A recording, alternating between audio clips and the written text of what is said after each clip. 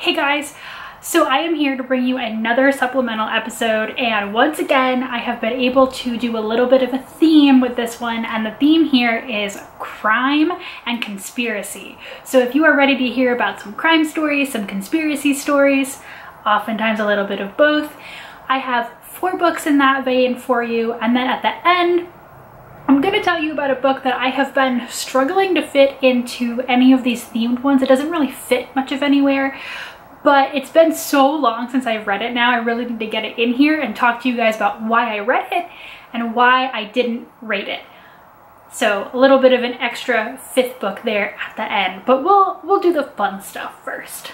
So this is in no particular order except how I read them. We're just gonna start and go. So as you know, if you've watched many of these, I have an unhealthy obsession with the whole Nixon-Watergate situation. I have read so many books on that topic, it's kind of wild.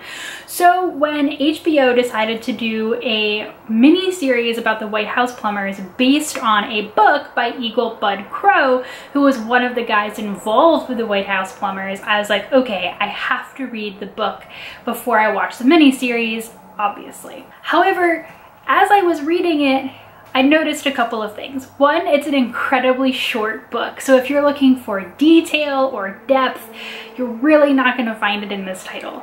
Secondly, you may not know this because you're not as wildly obsessed as I am, but Eagle Bud Crow is only involved with the White House plumbers through the break-in at the psychiatrist's office, the psychiatrist for Daniel Ellsberg, the guy who leaks the Pentagon Papers. So the whole Watergate thing, Bud's not involved in that at all. He's there at the formation, but if you read the White House plumbers and think you're going to hear about the inside story of Watergate or something, that is not what you're going to get here. And I knew that going into it because I know who he is, but other people might not. So just straight up, the fact that the miniseries goes past his involvement, they are basically vaguely using his book as inspiration, but they're not drawing a ton from it. This book is predominantly basically a mea culpa from Bud, saying, I did something wrong, I'm so sorry, I got mixed up in this, none of this was correct.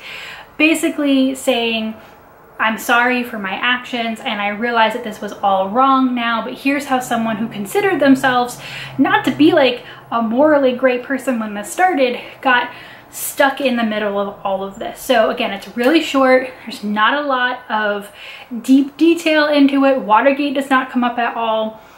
It's a really interesting snapshot, but if you're interested on deeper Watergate history, you're not going to find that here. I maintain through all my reading that the best book that encapsulates Watergate in its totality is Watergate: A New History by Garrett Graff.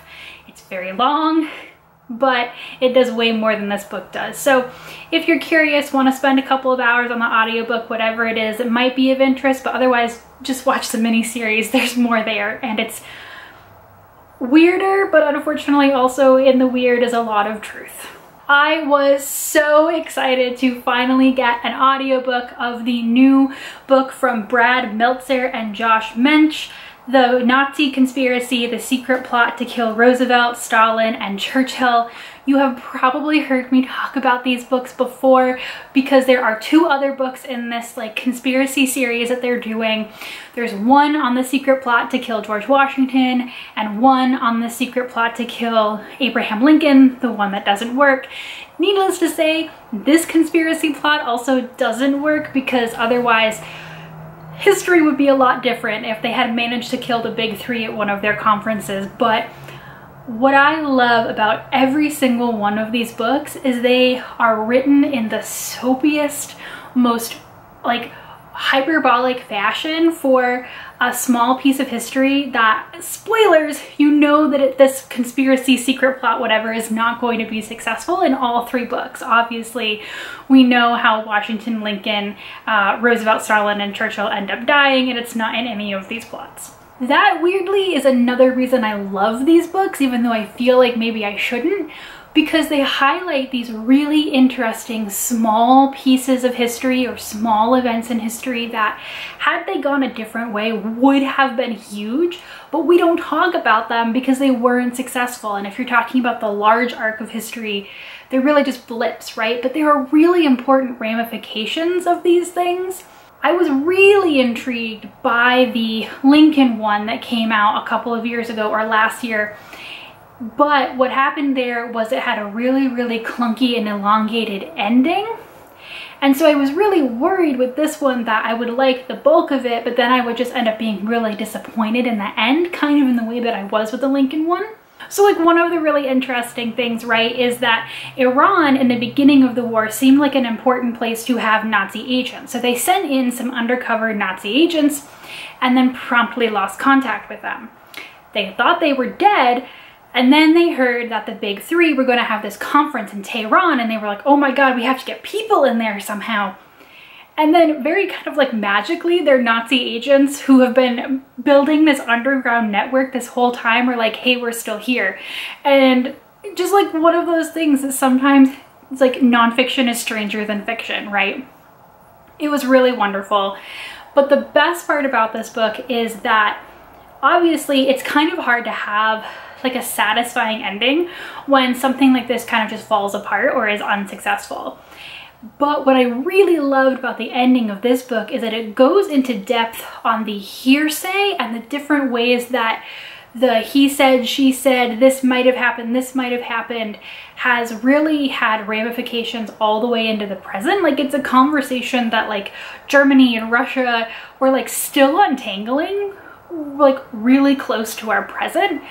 And so I liked that they told this really, really like soap opera style, like secret agent story, and then talked about its historical ramifications in our present. So I think that this is probably my favorite one of the series so far, followed by the George Washington book and then the Lincoln, just because the ending for that one was so unsatisfying. But I love this series. I don't think there's a wrong book to read. They read like fiction and they're marvelous, and they tell you this small story you've probably never heard of. And I just have such a soft spot for this series.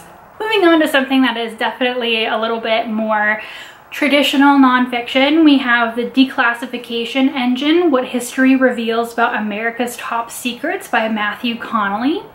This is a book that, despite the top secret documents being found like seemingly in every politician's house ever at this point, was a book that Matthew Connelly has been working on long before this became national news, and just turned out to have a very, very timely publication date.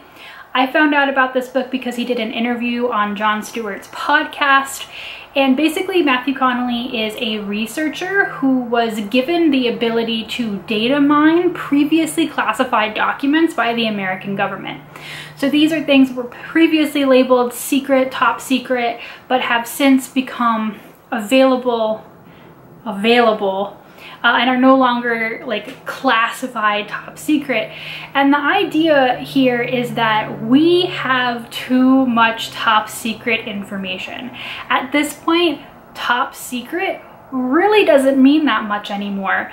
And what I was really interested to hear about as someone who's like a librarian is how like the National Archives and people who are trying to maintain and digitize, classify our classified information are basically collapsing under the strain of all of this top secret documentation, and how some of it really doesn't even have to be that way.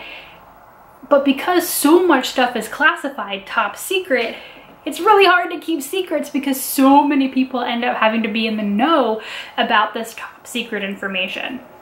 So basically through the data mining project, Matthew Connelly and his team are looking for what makes something get classified as top secret, and did these things really need to be classified as top secret, and how can we better organize and manage the sheer amount of information that we are classifying and declassifying, and right, because declassification is also a huge process that is a total mess because we don't have the infrastructure of librarians and data managers to really handle it.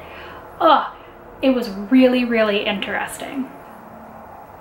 So one of my favorite things was when he was talking about how the sheer amount of top secret information and classified information turns certain things into conspiracy theories. Basically, his project showed him that the American government was more willing to let a conspiracy theory fester rather than declassify information that showed that they had just messed up.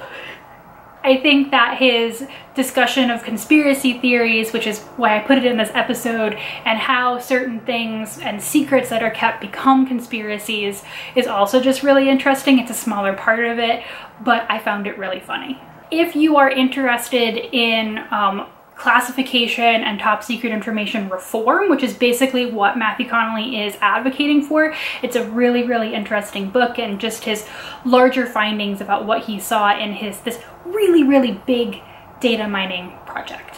So the most recent book that I've read on this list, but one of the least recent in timing, is Crooked: The Roaring Twenties Tale of a Corrupt Attorney General, a Crusading Senator, and the Birth of the American Political Scandal by Nathan Masters.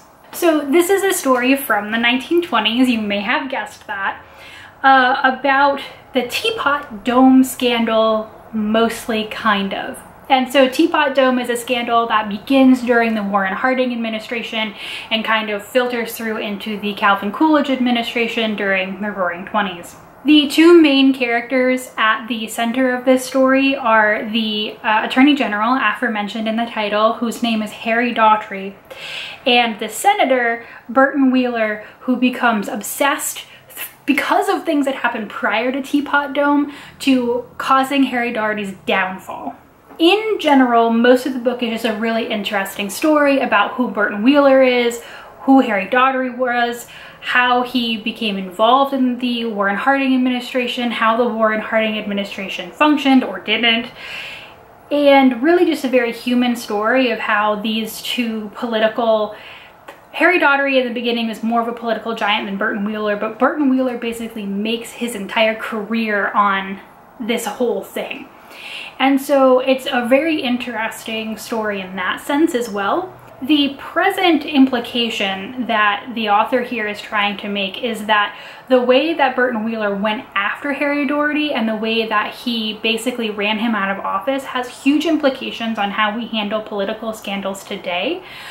Burton Wheeler was a trained lawyer, but he realized that it was more important to indict Harry Daughtry in the realm of public opinion rather than a court of law.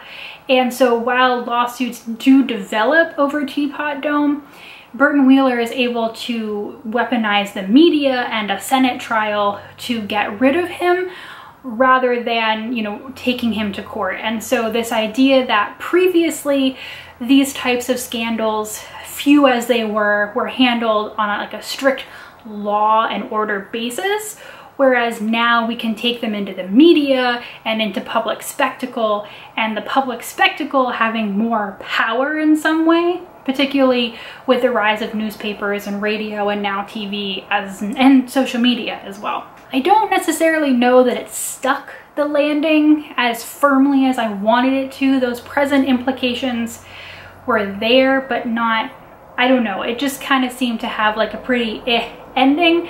But if you're interested in the story from the 1920s, in the Teapot Dome scandal, and in this really, really weird and wild story that maybe you know the name Teapot Dome, maybe you don't. As a political scandal, it probably does have fairly present implications just in general and its context as well. I thought that it was really well written, but again, I judge nonfiction books in particular rather harshly on how well they stick the landing.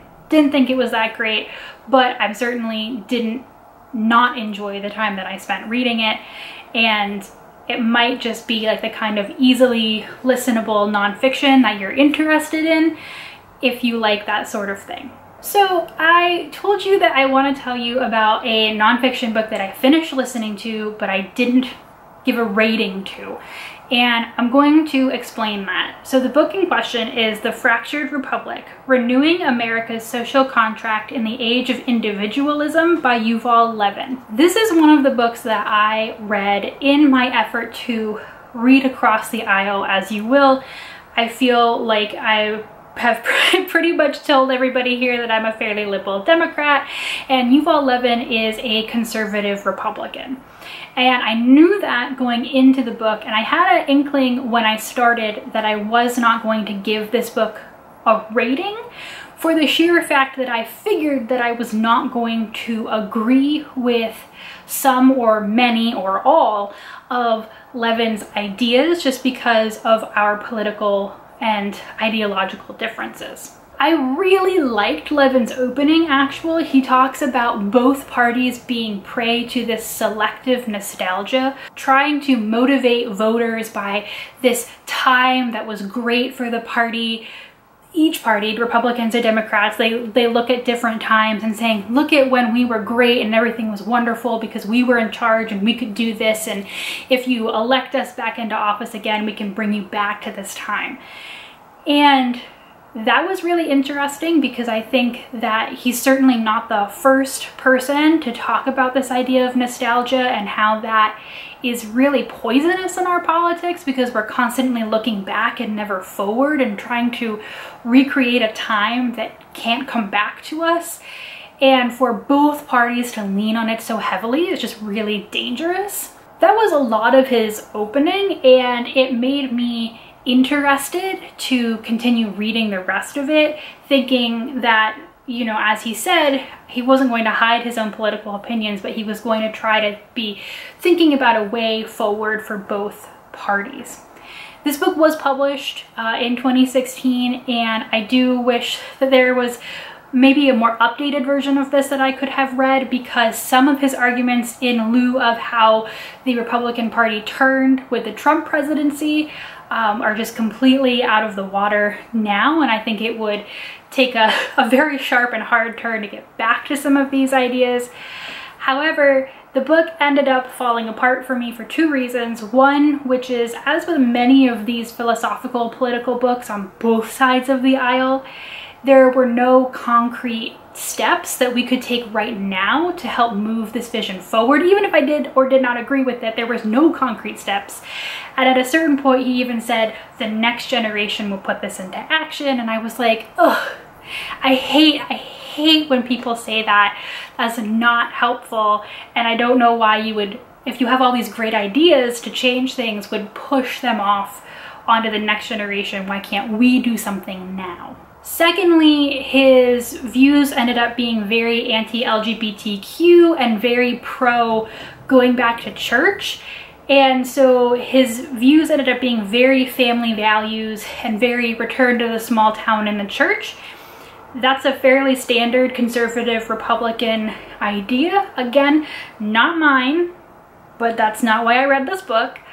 However, I felt in the way that he was discussing it, there was a large amount of nostalgia in how he was describing this like way to fix this small town community and everything like that. And for someone who had spent a large portion of the beginning of the book talking about how dangerous that kind of nostalgia is, it just felt very odd, and I didn't get anything in the book to explain to me how this vision of this return, and he uses the word return, was not also kind of cloaked in nostalgia. And I was like, if you want me to believe in that, you have to explain to me how that's different. So again, I didn't rate it because even though I read the whole thing, I don't even know how I would rate this book, because I didn't agree with it quite a lot in the end. But I didn't read it because I knew that I was going to agree with it, and to rate something poorly when I knew that I wasn't going to agree with it seems rather odd to me. Again, I'm trying to read widely. I'm trying to read a whole bunch of different ideas, and this was an attempt at one of those. It was interesting, definitely had some things to chew on, but ultimately didn't really work for me. But I will continue to read books that continue to push thinking, just because I'm curious. I don't know if you guys know this, but I read a lot. That's everything I have for you guys today. I hope that you found some interesting titles here, maybe just in the first 4. I know that I'm one of the few people on the planet who enjoys reading political philosophy books, but thank you so much for hearing me out, and I will see you guys next time. Bye!